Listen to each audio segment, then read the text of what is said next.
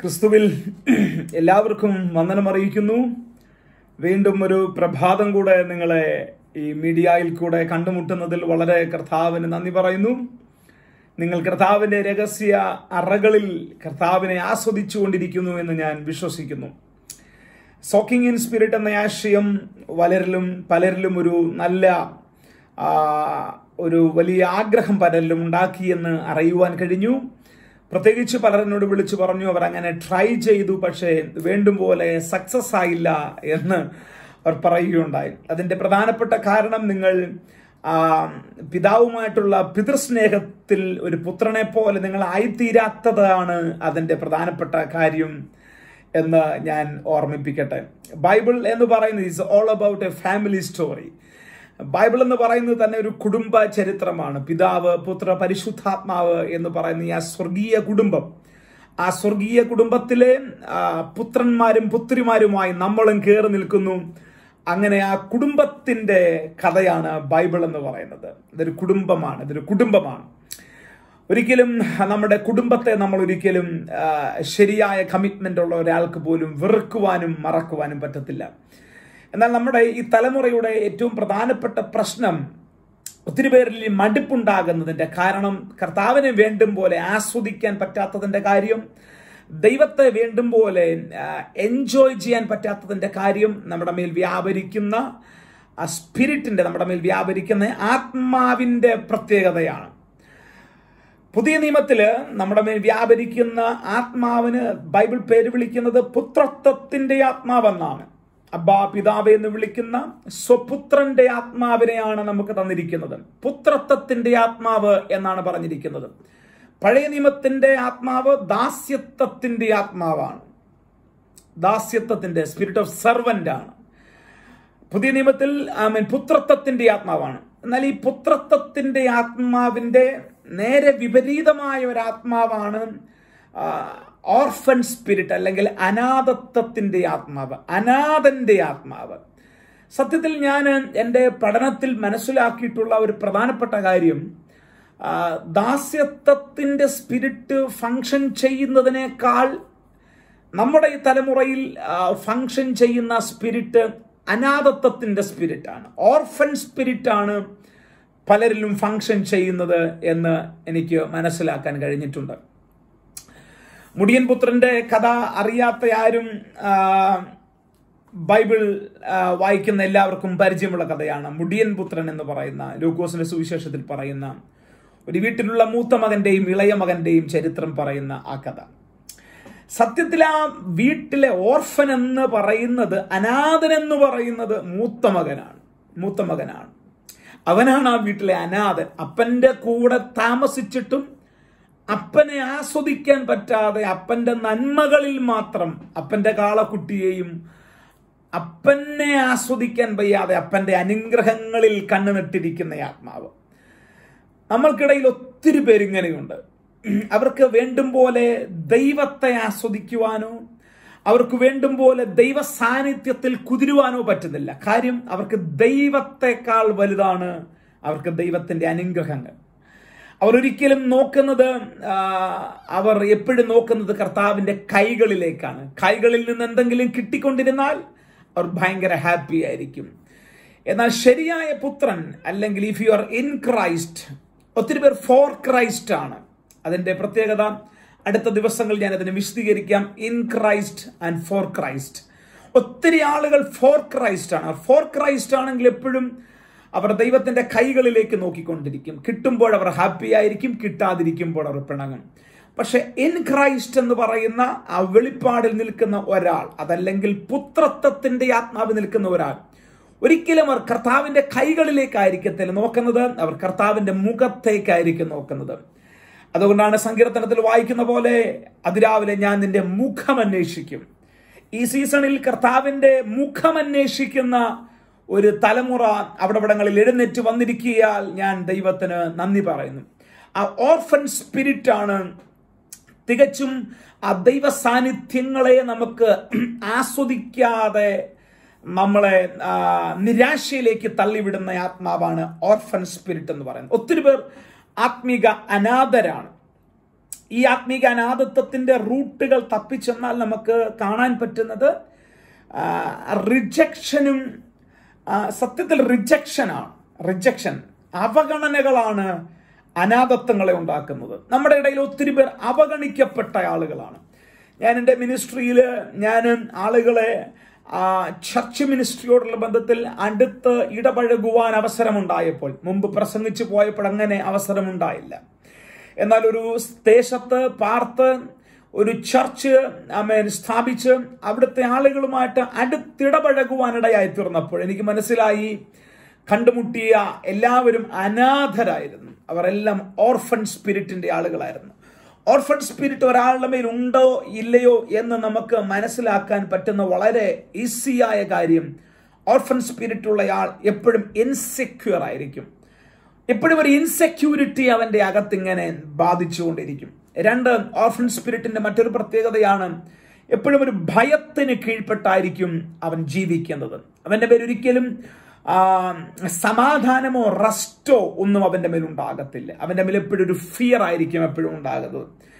പിന്നീട് അവന്റെ ഒരു പ്രത്യേകത, എപ്പോഴും പെയിന്റെ അകത്ത് ജീവിക്കും. ഭയങ്കര വേദനയായിരിക്കും. നമുക്കവരെ കറക്റ്റ് ചെയ്യാൻ പറ്റത്തില്ല, നമുക്കവരെ തിരുത്താൻ പറ്റത്തില്ല. എന്തു പറഞ്ഞാലും അവർക്കങ്ങ് പെയിനാണ്. അവർക്ക് പെട്ടെന്ന് മുറിവേൽക്കാനിടയായി തരും. ഞങ്ങളുടെ ഇടയിലെ ഒരു ലീഡർ കഴിഞ്ഞ ദിവസത്തെ ബൈബിൾ സ്റ്റഡിയിൽ പറഞ്ഞ ഒരു കാര്യം ഞാൻ പെട്ടെന്ന് ഓർമ്മ വരുന്നു. ലോകത്തിൽ ഇന്നുള്ള ഏറ്റവും വലിയ ക്ഷാമം എന്ന് പറയുന്നത് ഭക്ഷണത്തിനോ മരുന്നിനോ അല്ല.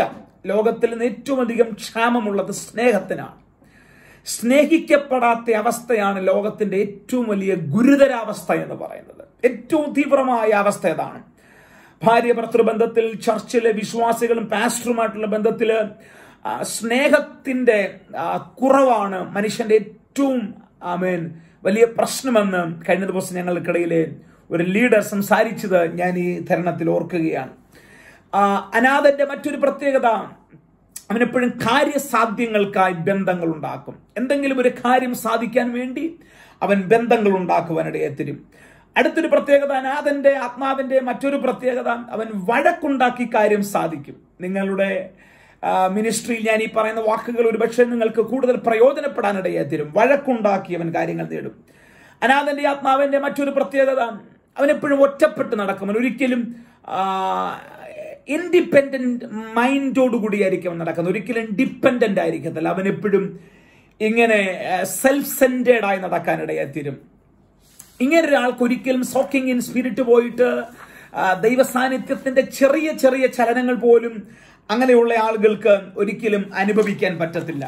എന്നാൽ ഈ മേഖലയിൽ നിന്നും പൊട്ടിച്ചിട്ടാണ് ശരിയായ പുത്രത്വത്തിലേക്ക് ദൈവം നമ്മളെ വിളിച്ചിരിക്കുന്നത്. അനാഥന്റെ ആത്മാവിനെ പൊളിക്കുവാൻ നിങ്ങൾക്ക് പറ്റിയാൽ നിശ്ചയമായും നിങ്ങളുടെ മേലൊരു പുത്രത്വത്തിന്റെ ആത്മാവ്,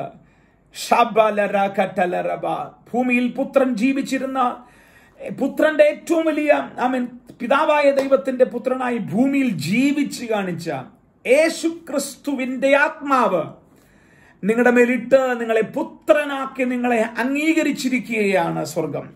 ഇങ്ങനൊരു പുത്രത്വത്തിന്റെ കീഴിലാണ് നിങ്ങൾ നിൽക്കുന്നതെങ്കിൽ നിങ്ങൾക്ക് കിട്ടുന്ന ഏറ്റവും പ്രധാനപ്പെട്ട കാര്യം, നിങ്ങളുടെ ഇൻസെക്യൂരിറ്റി പൊളിഞ്ഞ് നിങ്ങളുടെ സെക്യൂരിറ്റിയിലേക്ക് കയറും. 2, പുത്രത്വത്തിന്റെ ആത്മാവിന്റെ ഏറ്റവും വലിയ പ്രത്യേകത എന്ന് പറയുന്നത് അവന്റെ ഐഡന്റിറ്റിയാണ്. അവന്റെ ഐഡന്റിറ്റി. 33 വർഷം ഭൂമിയിൽ ജീവിച്ചിരുന്ന കർത്താവായ യേശു ക്രിസ്തു സത്യത്തില് യോർദാനിൽ കാത്തിരുന്നത് തന്റെ ഐഡന്റിറ്റി വെളിപ്പെടാൻ വേണ്ടിയാണ്. സ്വർഗം കാത്തിരുന്നത്, പുത്രൻ കാത്തിരുന്നത്. അതല്ലാതെ ഒരു പ്രാവിറങ്ങുന്നതിന് വേണ്ടിയോ അഭിഷേകം പെട്ടെന്ന് ഇറങ്ങുന്നതിന് വേണ്ടിയോ ഒന്നുമില്ല. ക്രൈസ്റ്റ് എന്ന് പറഞ്ഞാൽ ഈസ് അനോയിന്റഡ് ആണ്. അവൻ അനോയിന്റഡ് ആണ്, അതിന് യാതൊരു സംശയവുമില്ല. പക്ഷെ അവന് പ്രൂവ് ചെയ്യപ്പെടേണ്ട ഒരു കാര്യമുണ്ടായിരുന്നു. അവന്റെ ഐഡന്റിറ്റി പ്രൂവ് ചെയ്യണമായിരുന്നു. നീ ആരുടെ നാമത്തിൽ ഇത് ചെയ്തെന്ന് ചോദിച്ചാൽ അവന് ചൂണ്ടിക്കാണിക്കേണ്ട ഒരു ഐഡന്റിറ്റി വേണമായിരുന്നു. ഞാൻ ഉദ്ദേശിക്കുന്നത് ഏതോ ഒരു ഓർഗനൈസേഷന്റെ ഐഡന്റിറ്റി കാർഡിന്റെ കാര്യമല്ല ഞാൻ ഈ പറയുന്നത്. നിന്റെ മേൽ വ്യാപരിക്കുന്ന പുത്രത്വത്തിന്റെ ഐഡന്റിറ്റി, അതാണ് ജീവിതത്തിന്റെ ഏറ്റവും വലിയ സെക്യൂരിറ്റി എന്ന് പറയുന്നത്. അങ്ങനെയുള്ള ആളുകളിൽ മാത്രമേ ഫെയ്ത്ത്ഫുൾനെസ്സും ട്രസ്റ്റും ഒക്കെ നമുക്ക് പ്രതീക്ഷിക്കാൻ പറ്റത്തുള്ളൂ. ഈ ദിവസങ്ങളിൽ നിങ്ങൾ ഏതെങ്കിലും ഒക്കെ നിലകളിൽ നിങ്ങളുടെ ജീവിതത്തിൽ നിങ്ങൾ അനാഥത്വങ്ങൾ അനുഭവിക്കുന്നെങ്കിൽ യേശുവിന്റെ നാമത്തിൽ ഈ ദിവസങ്ങൾ നിങ്ങളുടെ അനാഥത്വം പൊളിയാൻ വേണ്ടി ഞാൻ നിങ്ങൾക്ക് വേണ്ടി പ്രാർത്ഥിക്കാൻ ആഗ്രഹിക്കുകയാണ്. നിങ്ങൾക്ക് പെട്ടെന്ന് മനസ്സിലാകാം. നിങ്ങൾക്ക് ദൈവസാന്നിധ്യത്തെ നിങ്ങൾക്ക് ആസ്വദിക്കാൻ പറ്റുന്നില്ലെങ്കിൽ, നിങ്ങൾക്ക് ദൈവസാന്നിധ്യത്തിൽ കുതിരുവാൻ പറ്റുന്നില്ലെങ്കിൽ, ഇന്നലെ ഒത്തിരി പേരെന്നോട് സങ്കടപ്പെട്ട് പറഞ്ഞു, പാസ്റ്റർ ഞങ്ങൾക്ക് ഇരിക്കാൻ ആഗ്രഹമുണ്ട്, ഇരുന്നിട്ട് ഞങ്ങൾക്ക് ബോറടിച്ചു എന്ന് പറഞ്ഞു. ബോറടിക്കുന്നതിന്റെ കാരണം നിങ്ങൾക്ക് ആ സ്നേഹനിധിയായ പിതാവിനെ മനസ്സിലാക്കാൻ കഴിയാതെ പോയത് കൊണ്ടാണ് നിങ്ങൾക്ക് ബോറടിച്ചത് എന്ന് നിങ്ങൾ മറക്കരുത്. നിങ്ങളുടെ മേൽ ഒരു സ്പിരിറ്റ് ഓഫ് ഓർഫൻ ആണ് നിങ്ങളുടെ മേലുള്ളതെങ്കിൽ അതിന്റെ പ്രധാനപ്പെട്ട കാര്യം, ദൈവം നിങ്ങൾക്ക് എപ്പോഴും ഒരു യജമാനന്റെ സ്ഥാനത്തായിരിക്കും. സ്പിരിറ്റ് ഓഫ് ഓർഫൻ ഉള്ള ആളുകൾ ഒരിക്കലും അബ്ബാ പിതാവെ എന്ന് വിളിക്കുന്നതിന് പകരം പലപ്പോഴും അവർ മാസ്റ്റർ മാസ്റ്റർ എന്നായിരിക്കും അവർ വിളിക്കുന്നത്. മൈ മാസ്റ്റർ എന്നൊക്കെ വിളിക്കും. ആ വിളി കേൾക്കുമ്പോഴറിയാം അവരുടെ മേൽ കിടക്കുന്ന ആ ദാസത്വത്തിന്റെ ആത്മാവ് അല്ലെങ്കിൽ ഓർഫന്റെ ആത്മാവ് ഉള്ളത് കൊണ്ടാണ് അവരങ്ങനെ വിളിക്കുന്നത്. എന്നാൽ പുത്രത്വത്തിന്റെ ആത്മാവാണെങ്കിൽ അവിടെ പിതാവായ ദൈവത്തെ സ്നേഹമുള്ളൊരു പിതാവായിട്ട് നിങ്ങൾക്ക് മനസ്സിലാക്കാൻ പറ്റും. ഓർഫൻ സ്പിരിറ്റിന്റെ അടുത്ത പ്രത്യേകത അധികാരങ്ങളെ ആഗ്രഹിക്കുന്നയാളായിരിക്കും. അധികാരങ്ങളെ ആഗ്രഹിക്കുന്ന, അംഗീകരിക്കപ്പെടാൻ ആഗ്രഹിക്കുന്നയാളായിരിക്കും. സൺഷിപ്പിന്റെ പ്രത്യേകത അവൻ അംഗീകരിക്കപ്പെട്ടവനാണെന്നുള്ള ബോധ്യത്തിൽ ജീവിക്കും. കർത്താവായ യേശു ക്രിസ്തുവിനെ പറഞ്ഞു കേട്ടിട്ടില്ല, എനിക്ക് ആരുടെയും അംഗീകാരത്തിന്റെ ആവശ്യമില്ല, എനിക്ക് ആരുടെയും സാക്ഷ്യത്തിന്റെ ആവശ്യമില്ല, ഞാൻ ഉയരത്തിൽ നിന്നും സാക്ഷ്യം പ്രാപിച്ച വ്യക്തിയാണ്. മറ്റൊരാളുടെ സാക്ഷ്യത്തിന്റെ, സോഷ്യൽ മീഡിയയുടെ സാക്ഷ്യം കേട്ടിട്ടോ വേറെ ഒരാളുടെ സാക്ഷ്യം കേട്ടിട്ടോ അല്ല പുത്രൻ ഭൂമിയിൽ ഫംഗ്ഷൻ ചെയ്യുന്നത്. പുത്രന്റെ മേൽ കിടക്കുന്ന അതിശക്തമായ ബോധ്യമാണ് അവൻ അംഗീകരിക്കപ്പെട്ടവനാണെന്നുള്ള ഭാഗം. ആമേൻ. എപ്പോഴും ഈ അനാഥത്വത്തിന്റെ പ്രത്യേകത എപ്പോഴും കമ്പയറിംഗ് സ്പിരിറ്റ് ആയിരിക്കും. മറ്റുള്ളവരുമായിട്ട് എപ്പോഴും അവൻ തട്ടിച്ച് നോക്കും. അവന്റെ സഭ വലുതാണോ, എന്റെ സഭ വലുതാണോ, അവന്റെ മിനിസ്ട്രി ആണോ വലുത്, എന്റെ മിനിസ്ട്രി ആണോ വലുത്, എന്റെ പ്രസംഗമാണോ അവന്റെ പ്രസംഗമാണോ, എന്റെ പാട്ടാണോ അവന്റെ കമ്പയർ ചെയ്തുകൊണ്ടേയിരിക്കും. എന്നാൽ പുത്രത്വത്തിന്റെ പ്രത്യേകത അവൻ കമ്പയർ ചെയ്യാതെ അവനുള്ളതിൽ സംതൃപ്തനായിരിക്കും. ഒരിക്കലും ആരുമായിട്ട് കമ്പാരിസൺ അവന്റെ ലൈഫിൽ ഉണ്ടാകത്തില്ല. അവൻ ഉള്ളതിൽ സംതൃപ്തനായി ജീവിക്കും. അനാഥത്വത്തിന്റെ മറ്റൊരു പ്രത്യേകതയാണ് മത്സരവും അസൂയയും എപ്പോഴും അവന്റെ അകത്ത് വ്യാപരിച്ചുകൊണ്ടേയിരിക്കും. എന്നാൽ പുത്രത്വത്തിന്റെ പ്രത്യേകത അവരെപ്പോഴും താഴ്മയിലും സൗമ്യതയിലും ജീവിക്കാനിടയായിത്തീരും. അനാഥത്വത്തിന്റെ അടുത്ത പ്രത്യേകതയാണ് സ്വയം നന്നായെന്ന് ചിന്തിക്കും, ഒരിക്കലും മറ്റുള്ളവരെ അംഗീകരിക്കത്തില്ല. നമുക്ക് എത്രയോ ഇങ്ങനെയുള്ള ആത്മാവിനെ നമ്മുടെ ദിനം പ്രതിയുള്ള ജീവിതചര്യകളിൽ നമ്മൾ കണ്ടുമുട്ടാറുണ്ട്. അവൻ ശരിയല്ല എന്ന് പറഞ്ഞു നടക്കുന്ന ആയിരക്കണക്കിന് ആളുകളില്ലേ. എന്നാൽ പുത്രന്റെ പ്രത്യേകത അവൻ പരസ്പര ബഹുമാനത്തിൽ ജീവിക്കാനിടയായിത്തീരും. നിങ്ങൾക്ക് തന്നെ ഈ ദിവസങ്ങളിൽ നിങ്ങളുടെ കർത്താവുമായിട്ടുള്ള രഹസ്യ അറകളിൽ ഇരിക്കുമ്പോൾ നിങ്ങളുടെ മേൽ വ്യാപരിക്കുന്ന ആത്മാവ് ശരിയായ ആത്മാവാണോ എന്ന് ശോധന ചെയ്ത് ഈ ദിവസങ്ങളിൽ നിങ്ങൾക്ക് തിരുത്തേണ്ട മേഖലകൾ ഉണ്ടെങ്കിൽ നിങ്ങൾക്ക് തിരുത്തപ്പെടാൻ പരിശുദ്ധാത്മാവ് നിങ്ങളെ സഹായിക്കട്ടെ എന്ന് ഞാൻ പറയുകയാണ്. അനാഥന്റെ ആത്മാവുള്ളയാൾ എപ്പോഴും ഒരു അകലം സൂക്ഷിച്ച് മാത്രമേ നിൽക്കത്തുള്ളൂ. ഒരിക്കലും അവൻ അടുത്തു വരത്തില്ല. ഒരു പരിധിക്ക് അപ്പുറത്തേക്കും അകത്തേക്ക് അവൻ കയറി വരത്തില്ല. എന്നാൽ പുത്രത്വത്തിന്റെ ആത്മാവ് ഒരു ഭയങ്കര ഇന്റിമസിയിൽ അവൻ ജീവിക്കാനിടയായിത്തീരും. അവസാനമായ ഒരു കാര്യം കൂടെ ഞാൻ പറഞ്ഞു പ്രാർത്ഥിക്കാം. അനാഥന്റെ ആത്മാവ് എല്ലാം അടിയുണ്ടാക്കി കാര്യങ്ങൾ നേടുവാനിടയും. അവൻ അവസരങ്ങൾക്ക് വേണ്ടി അടിയുണ്ടാക്കും, സ്ഥാനമാനങ്ങൾക്ക് വേണ്ടി അടിയുണ്ടാക്കും.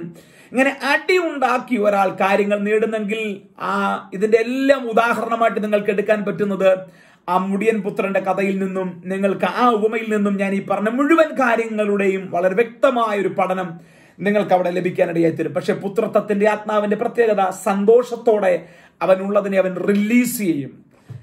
കർത്താവിന്റെ രഹസ്യ അറകളിൽ നിങ്ങൾ ഇരിക്കാൻ ആഗ്രഹിക്കുന്നെങ്കിൽ നിങ്ങളുടെ മേൽ വ്യാപരിക്കുന്ന അനാഥത്വങ്ങളെ പൊട്ടിച്ച്, നിങ്ങളുടെ മേൽ വ്യാപരിക്കുന്ന ദാസ്യത്വങ്ങളെ പൊട്ടിച്ച് പുത്രത്വത്തിന്റെ ആത്മാവിൽ നിങ്ങൾ നിറയപ്പെടുവാൻ വേണ്ടി ഈ ദിവസങ്ങളിൽ തയ്യാറാകുക.